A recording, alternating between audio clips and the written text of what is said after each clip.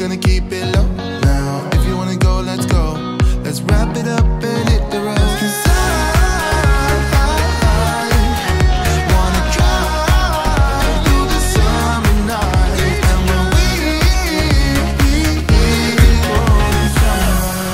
when Well, we did it. We are sitting out on our porch where we started this whole thing. Yep. And we have now completed our, well, this is our 4th day here in Havana. And it has been quite a trip, really remarkable trip for me. I just loved it. I thought it was a great time.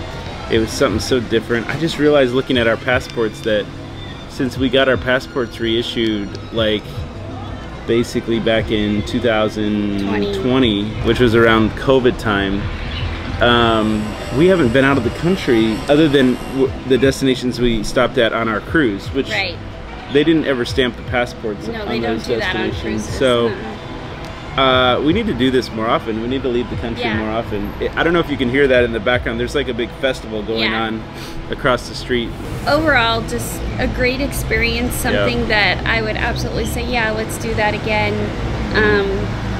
And just a lot of fun. Yeah. Can't wait to tell you more about it. You've seen a lot already, but we're definitely wanting to share all of our thoughts about Americans visiting Cuba, how we can truly support the Cuban people, and just all that we've learned through this experience. So I love doing experiences like this. I'm glad we got to do it. Happy anniversary. What a great 20th anniversary celebration for us. Doing something fun and different, and also supporting Cuba. The people here are amazing people. So and speaking of amazing people, I think our Airbnb host is here to check us out. So so we're getting ready to leave our Airbnb, and then it's off to the airport. But we get the same driver that we had last night. He's so nice. He's gonna come pick us up. All right, we are taking off out of Havana right now. Been a great trip. Can't wait to do it again. I can come back and see everything again. But for now, we're heading back home. Can't wait to see the kids and give them a big hug and get back to our things.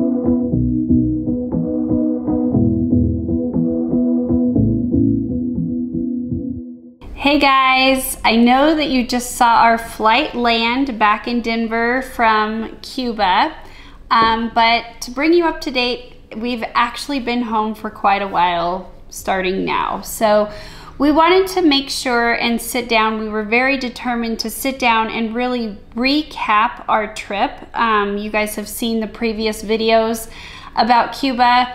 And what we wanted to do is Luke and I just wanted to sit down together and really talk about our trip to Cuba, what it meant to us, and the things that we actually learned and started to realize on each day while we were there. So this is kind of more to be able to sit down and really talk about what we learned and what we've been able to see after we've gotten home. And we just wanted to share with everyone. So if you are planning a trip to Cuba, you can learn from this as well. But also more about the fact that this was not really a vacation. I would say that this was a trip and it was an experience, and it was not lounging by the pool or just doing recreational things. It was really getting into Cuba and seeing the real Cuba for what it is. Yeah, we really didn't know what to expect, other than kind of what we had heard from people who've been there before. But we knew that it was going to be different, and that's just from the very beginning. You know, it was even different because as an American traveling to Cuba, as we've stated before on the first Cuba video we posted, it's pretty restrictive from the State Department in terms of why you can go to Cuba. You can't go there for tourism. You have to go there for one of 10 or 12 allowable reasons. And the most common allowable reason that people use to go to Cuba is support of the Cuban people. And that's why we went. So we knew it wasn't going to be just tourism and just like a tourist experience. We didn't even plan time to go to the beach and relax. No. We wanted to be busy doing things the whole time we were there and kind of immersing ourselves as much as we could into the culture. And I know you can't do that perfectly because it's still going to be the experience of a foreigner visiting, and tourism is a big part of their industry there. So we know we couldn't live as a Cuban, but we definitely, I think, got to see the real Cuban experience in terms of how people there live. And that's kind of what I think it turned into. It was like an opportunity to see the people of Cuba and what they experience every day. And we did see that. But before we went there, we had to bring enough cash, US dollars, to last us the whole time. None of our bank cards worked while we were there. None of our phones didn't work while we were there. So we had to make arrangements ahead of time to get a SIM card. And a friend of mine had just been there and he had a SIM card. So I used that SIM card to actually get my phone to work while I was there. It's a Cuban SIM card. And it had some minutes left on it. So I was able to recharge that and use that.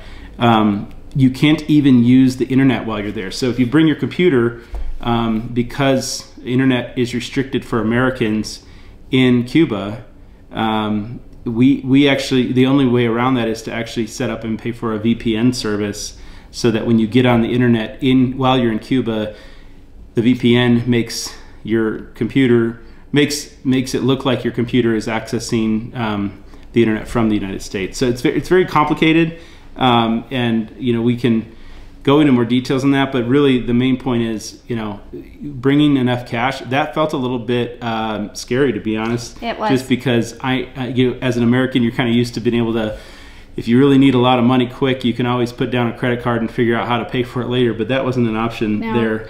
Your cards don't work over there. And although we were only there for 3 days, we brought probably 3 times the amount of cash that we thought we might need, just because I wanted to be on the safe side. And if for some reason we got stranded there or stuck there for any reason, I wanted to have at least a few days of buffer to dig ourselves out of a problem. Yes.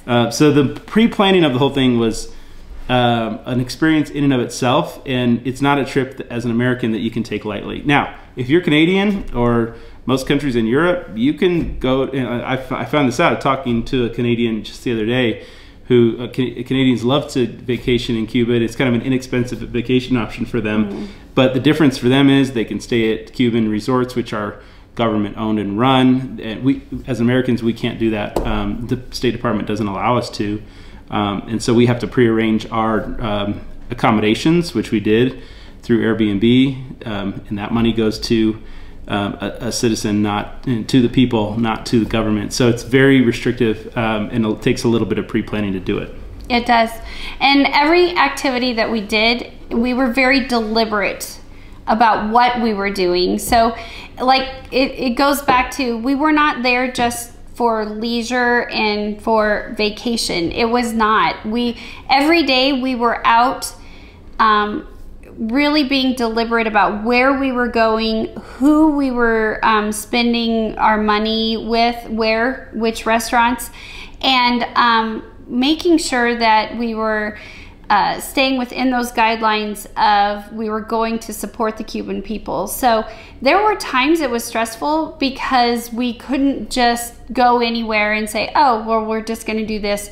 It was really trying to find our way and making sure that what we were doing was going to benefit the people of Cuba and stay within those guidelines. And so there were times where I think it took more work than usually what we would say on any of our other trips, where you're just kind of going with it. But it was well worth it. So we're going to kind of start from the top of our trip and go over a few things and just talk about some points that really stood out to us.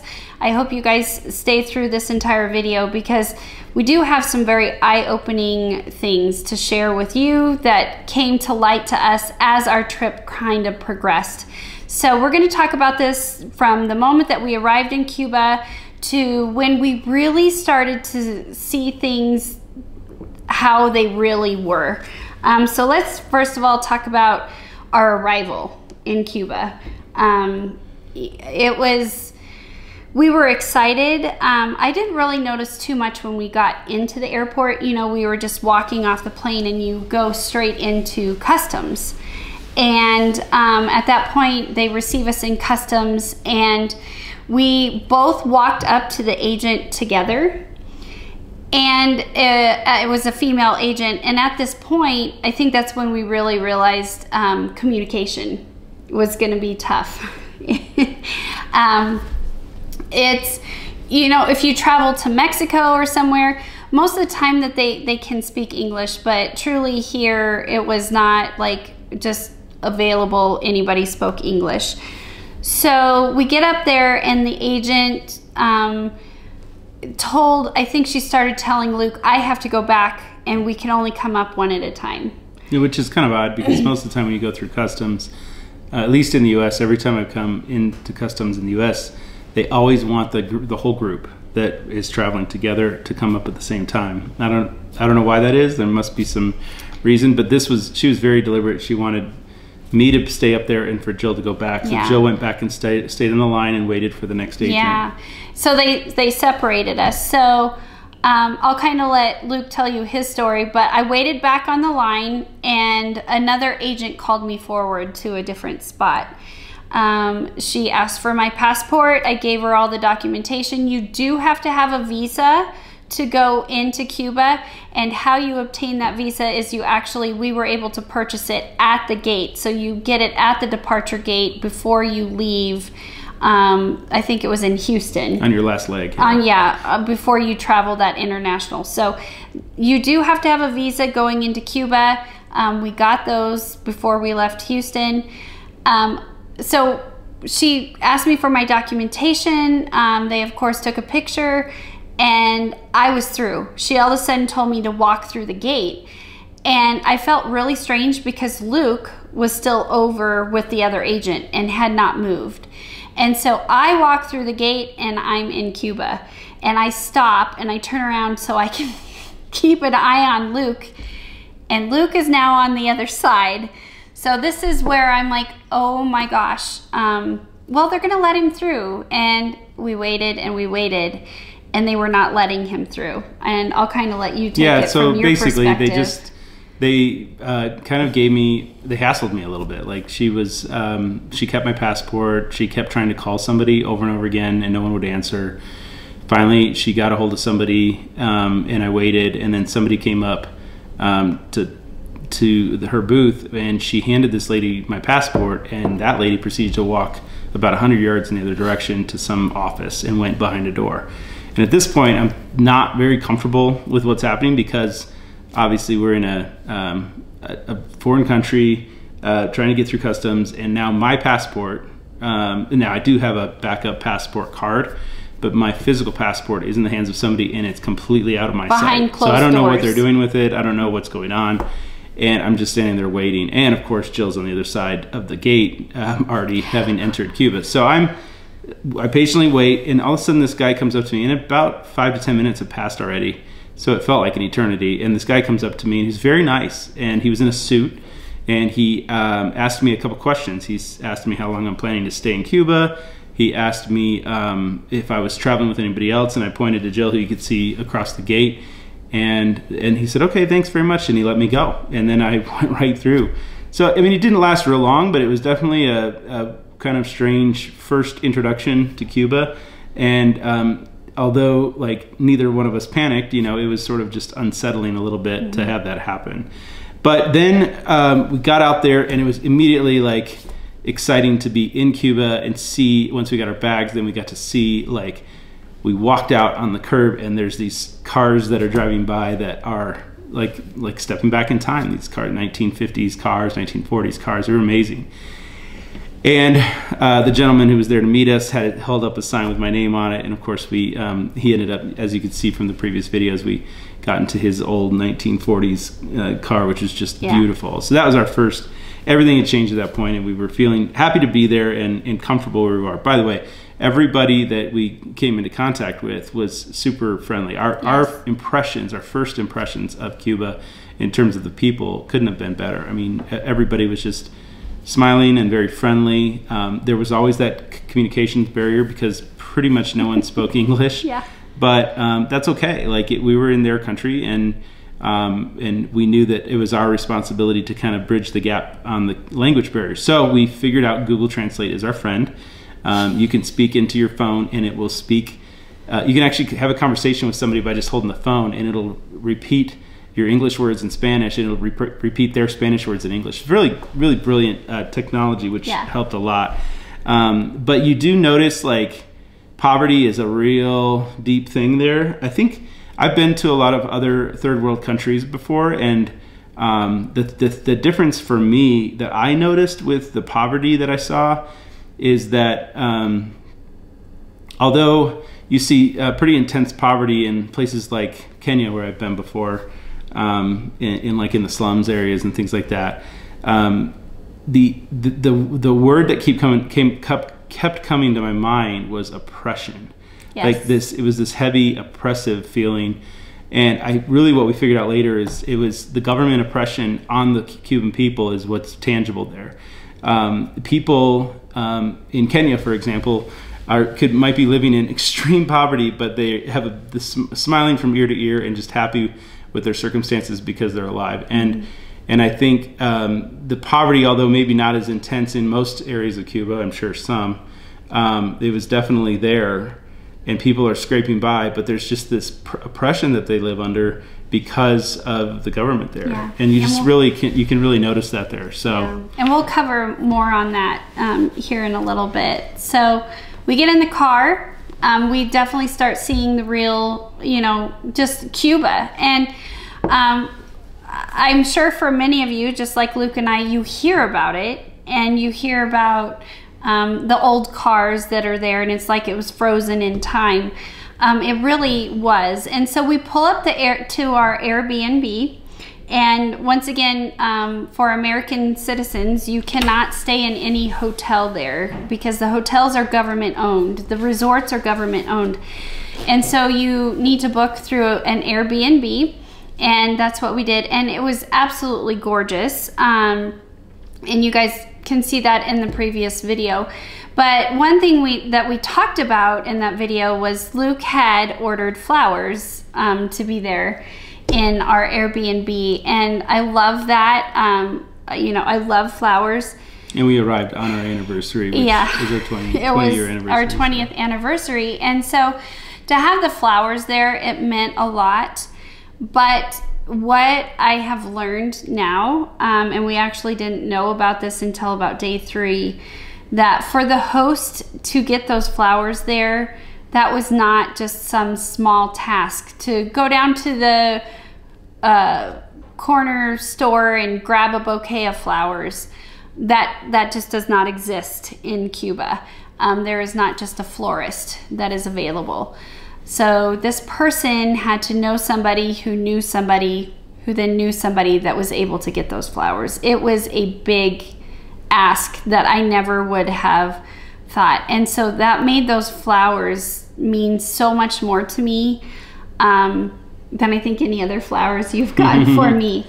And just the length that the host had to go to get those flowers. So that is really, I didn't realize this until about day 2 of our trip of how hard it was for him to get those flowers.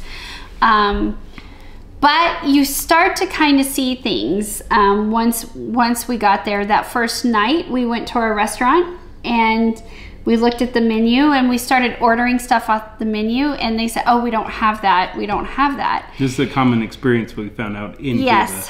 Cuba. And that first night we're like, oh, well, I think there was a couple times where we're like, why? And they're like, we just don't have it. So that first night, I would definitely say we were naive to what was going to be revealed to us later. Yeah. We still made sure that we were eating local. That was our big thing, is we were very aware of where we were eating to make sure it was not government owned or anything, because you do want to support the people of Cuba. And the whole thing with the ordering off the menu is, what we learned is the best thing to do is just ask them what they have, because since every restaurant and every store, there aren't many stores, but every restaurant or place where you can buy something that's not government owned is technically black market, that the government sort of permits to exist. Because of that, every time they want to get meat to cook and to have on their menu, or to have pasta, or to have a certain dish or whatever, they have to hunt it down and find it. It has to come through difficult sourcing, and it's not like they can just go down to the market and pick a bunch of things for the day. They have back channel sources to get certain things, and if that source runs out, then they have to change up. So they print these menus, but they really don't mean anything, because what you want to do is say, what do you have? And whatever they have is usually the best thing anyway, because it's probably fresh and something that they are proud to serve, and that it's kind of their special. And we learned that, and when we learned that, things got a lot easier, because we ended up eating what they had, and what they had was typically very good. Very good. So that brings us to where we really started to realize what it was like for the Cuban people, is when we spent the day with our incredible host that took us out to Vinales, and our driver that day. We were able to talk. I think it was a 2-hour drive. Yeah, about 2 hours. It was a 2-hour drive one way, and I will tell you that... Oh, I just got to say this. Vinales Valley, which is where we went that day, if you didn't get a chance to see that video, please go back and watch it. You will not regret seeing that part of Cuba. The scenery that we captured on the video is some of my favorite scenery we've ever captured. Yes. It's just beautiful, and we actually got to go to a tobacco plantation and see and learn, and it's one of my favorite videos, just because of the experience it was for me. Yeah. And how beautiful the scenery was. But anyway, back to the trip. So well, back to that. So I will tell you, out of all the days in Cuba that we spent, that was my most memorable day. Oh, for sure. It was not just because of the beautiful scenery. I mean, it was gorgeous, but what made it so memorable to me is when my eyes were open, because we were able to talk with our host and our driver that entire day. And learning what I have learned, it is very eye-opening. I will tell you that it is also, to me, heartbreaking to hear what these people are dealing with. And it really opened my eyes to what Luke and I were seeing. And so in that 2-hour drive just to the plantation, we were able to have conversations and learn what it means and what were some of the things that we were seeing. Our second day there, Luke and I were just out walking around, and we noticed it was a gas station, but then it was also it looked like a storefront, but the door is blocked and there's this long line of people. And we're like, wow, I wonder what they're doing or what they're lined up for. And we weren't sure if it was the bank or what it was. Because there was long lines at the bank for exchanging money. That's a big thing there too. Which that's another thing. You could do a whole video on just the whole money exchange and how corrupt and weird that whole thing is. Oh my gosh. So later we learned on day 3 what those lines of people were, where they were lined up to get their rations. And that's where I learned there is just not a typical grocery store that, let's say, for the average American, Canadian, European, you run out of something, you go to the store, you go get it. That doesn't happen in Cuba. They are given, the Cuban... By the way, even in third world countries that I've been to, if you want to go to a grocery store. Like, when we were in Kenya, there was a store that was like a Walmart. Yeah. It wasn't a Walmart, but it was a store. It was like a Walmart. It was huge. It was like a warehouse store, and there was tons of stuff you could buy. Now, maybe a lot of people didn't have the money to actually go there and buy because there's a lot of people in poverty, but it existed. So if you did have money, you could go buy anything you needed. That doesn't exist in Cuba. Does not exist in Cuba. At least not that we have found. Yeah, and this is where it really hit me. The Cuban people are given a notebook, and it's just this little notebook, and it's got a date, and they are rationed. And so I think it's on a monthly basis. Once a month. They go to whatever their designated area is where they live. In their district. In their district. And there's somebody sitting there at the door. It's a government official, and they're looking at their notebook, and they'll initial it. Then they go to the door, and they're handed their rations for that month. You don't always know what you're going to get. For the most part, I think from what I'm understanding, they do get some flour, not always sugar. You don't always get sugar. There is rice, chicken, and water. But the chicken, for example, for one person for a month is like 3 pounds of chicken. I mean, that for one person. So it's and over the years, these rations have been shrinking and diminishing more and more and more, which has caused the people to have to rely more and more on the black market just to survive, just to live. So it's divided up between certain rations, and that's what they get per person, per household, per month. And talking to our host, she said it's been forever since we've seen eggs. Sometimes all of a sudden they'll get eggs in their rations. Other times you just don't get them. But it's not only that. They do not have available to them toothpaste. They don't have Tylenol. They don't have ibuprofen. So if you run out, or if your kid's running a fever, you don't just go to the CVS or the Walmart or anywhere and go get Tylenol or Advil. It is something that is very rare. And how these people and how these restaurants are working is, once again, it's like a black market, and they go and they find pasta for that day. And so these restaurant owners are really getting what they can get for that day to be able to do their business. But it doesn't just stop there. Their business, if they woke up the next morning and the government came to them and said, this is now ours, there's no questions asked. They just take it, and it's gone. They lose everything. Yeah, actually, one of the last nights we were there, our driver, the wonderful Jose, who we met there, he told us a story through Google Translate. By the way, it took us about 20 minutes, but it was amazing. It was a good conversation. It was worth every minute. Yes.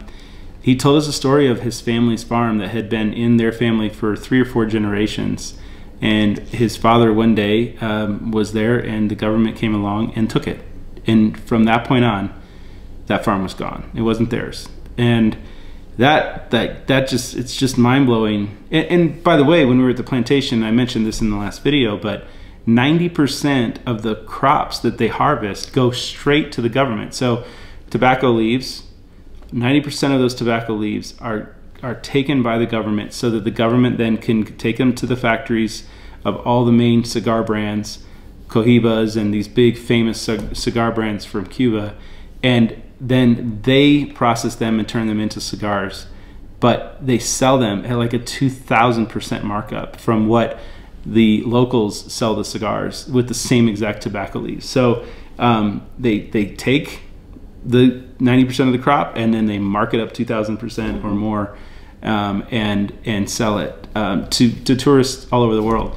That was really eye-opening for me, not just about cigars and the tobacco, but that it's like for any crop, they basically have the rights to the crops, and the farmers can't even use tractors or any like any gas equipment or any machinery to actually do the work on the farm. It all has to be done with animals and with manual labor, which makes it so much harder. So they make it harder for them, and then they take 90% of what they worked for. that is that's the real Cuba. That's when we talk about like kind of eye-opening. That's what we saw, and that was like really eye-opening for us. Yeah. So the availability of stuff, and I tell you, ever since I've been home, you know, I run out of something, I'm just gonna run to the store really quick. It's hit me harder because I think of the people that we met, and I think about them daily, that they can't just go to the store and hopefully find something or just go get it. So it definitely has made me appreciate it more, but I can't just stop thinking about these people that are oppressed in this way. And I know that there's a lot of oppression in this world, but to see it firsthand and to hear also, you know, from the younger generation their hope is in leaving Cuba.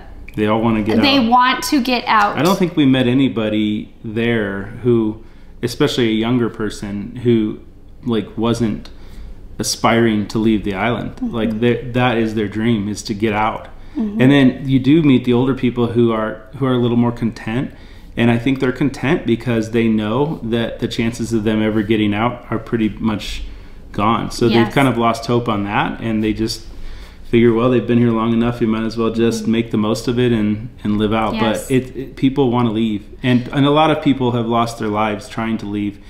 There's tens of thousands, if not more, of people who have tried to fashion boats and make some sort of rafts just to try to cross that 90-mile piece of water of ocean between Cuba and Florida. And you know, many have been successful, but many have died in the process. Yeah. And so once again, learning on that day to Vanales, just what we were able to talk about. Also, how the government controls their people is if they feel that there's too much uprising, the rations go down. They do blackouts. They cut electricity, and then the gas. That's another thing. We saw gas stations, and that's once again second day, and we didn't know really where we were going, and we just needed a cab or something. And we were at the gas station, and there was this long line of cars, and we're like, oh, they're probably just waiting for it to open, or you know. And so we had no idea what really goes on with the gas there until we were driving to Vanales, and we were driving by gas stations, and they would point out, and you'd see these long line of cars, and to find out they'd been there since 4 o'clock in the morning waiting for the pumps to open, not knowing if they're going to open that day. It's not guaranteed. And whether or not the government brings gas. And they're waiting on the government to bring gas to fuel up their car. And some people wait 8 hours just standing by their car in hopes that the gas arrives. It's pretty amazing. And if they're a driver, a taxi driver or anything, and gas doesn't show up that day, they don't work the next day until they can get gas. And so government will also cut fuel in times of uprising or anything like that, to once again oppress the people, to keep them in line. So to hear these stories, I can't imagine waiting at a gas station for 8 hours, not even knowing if you're going to get fuel for your car that day. But that is what is going on over there. So learning all of this and learning, you know, from a younger generation that their only hope, or they feel that their only hope, is to leave that country. It's just eye-opening and gut-wrenching at the same time. So I think, you know, coming away from this and seeing the 2 videos that we have released, I know it looks great. And I will tell you, the Cuban people have been some of the sweetest, kindest, welcoming people I have ever met. And it's a beautiful country. It's so rich in resources. Yes. It's really pretty. It really is.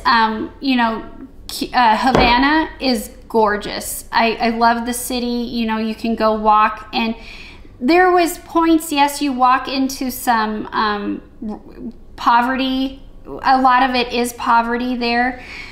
But at never one point did I feel unsafe or unwelcome. Everybody, even though when we were walking, we were not hounded, we were not bothered as what you sometimes can be in other travel places. But you were also just, the people were so welcoming and so kind and willing to share their story with us that it really it just made it that much more of an experience. Yeah, and I would say, like, the driver we had to Vinales and the host that took us, and then Jose, our driver, who took us to the airport and took us around the night before we left. I still keep up with these people because there are people I would stay in contact with the rest of our lives. They're very special people. They're very genuine, but I think Jill hit it right. They really wanted to share with us, and they had just met us. But because we were interested, they took the opportunity and really wanted to share with us their story, as though they wanted to become lifelong friends. And again, like, we still keep up on WhatsApp and are able to connect. Remember, this country only got internet 7 years ago. Yes. And so it has completely changed the country in so many ways. You know, one of the things that our host said that kind of opened my eyes is, in her opinion, the internet didn't necessarily reveal to Cuban people what the real outside world is like, but it has started to reveal to the outside world what Cuba is really like. And I was like, wow, I never thought of it that way. Because I thought just people who had never seen internet before suddenly getting it overnight. You know, in America and Western society, we had this gradual increase of internet over the last 20, 30 years. Theirs happened like that in one night, almost like 1 year. It was turned on, and they had it. And so, of course, they're learning a lot about other things and other cultures, but a lot of it, and their hope is that other cultures learn about them. And I would say this, and you know us if you watch our channel. We don't ever ask. Very rarely will we ask you to share our videos. I firmly believe that there's a good chance that this video will be suppressed by the algorithms because of what we're saying. And I would just love it if this video got out there more, and that more people got to kind of learn, at least from our perspective. And I know it's just one perspective, but what we saw there, and kind of our takeaway. So if you like what you've learned in this video, I'd love it if you could share that with your friends and family, and hopefully they'll see it as well. And hopefully you or other people you know might be inspired to actually visit and learn about the people of Cuba and support them in any way we can. Yeah, one more thing I wanted to kind of go over before we end our video is, if any of you are traveling into Cuba for supporting the Cuban people or for missionary purposes, and you have not been, one thing that we also learned while we were there is the value of the money there, especially US dollars. And we learned that if you're going to go there and you have to have cash, make sure the bills that you are carrying are in pristine shape.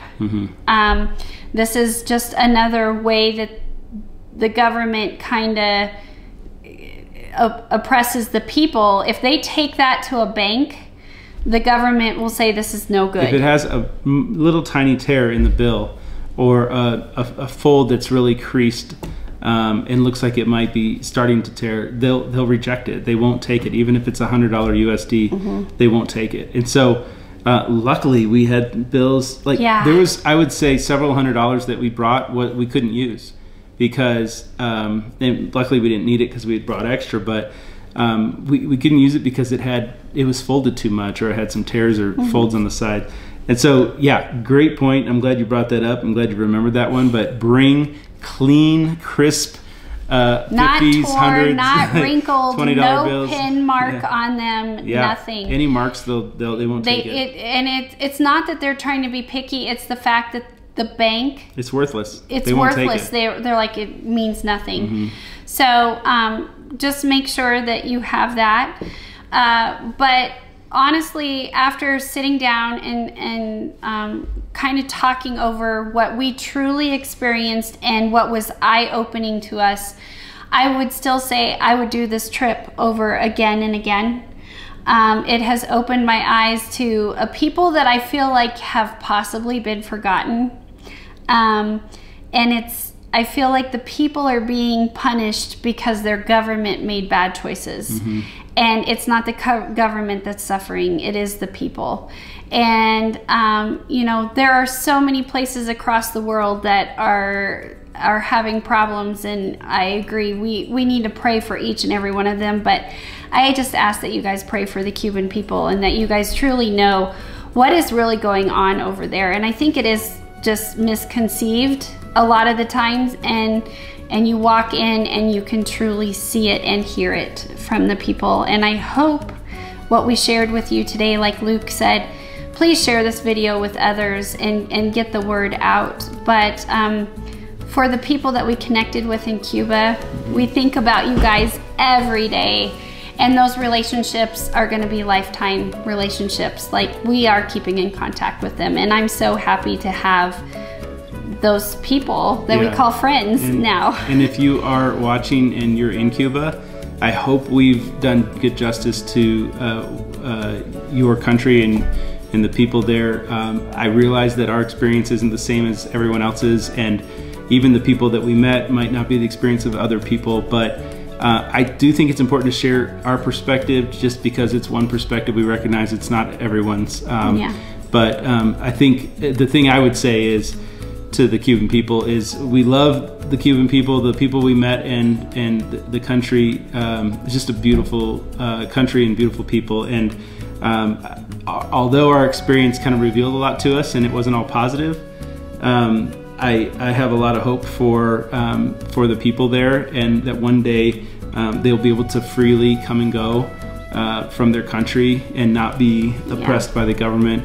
And I think that if there was some way for them to freely come and go, I do think that they would not just leave and never come back, but I think it's such a beautiful place, they would leave and come back and be able to support their family there. So yeah, that was a lot to share, but again, hopefully it was helpful and gave you some perspective. And if you haven't yet, please go back and watch the other videos that we posted. And we're gonna move on from Cuba after this. And we have a lot of exciting new stuff to share with you, because we haven't been posting a lot because our lives have been busy, but we've been capturing a lot. And so there's some great things coming right around the corner, and we're gonna try to post a little more often again, like we always do. So more coming at you soon. Yeah, as always guys, thanks for watching, and we'll see you next time.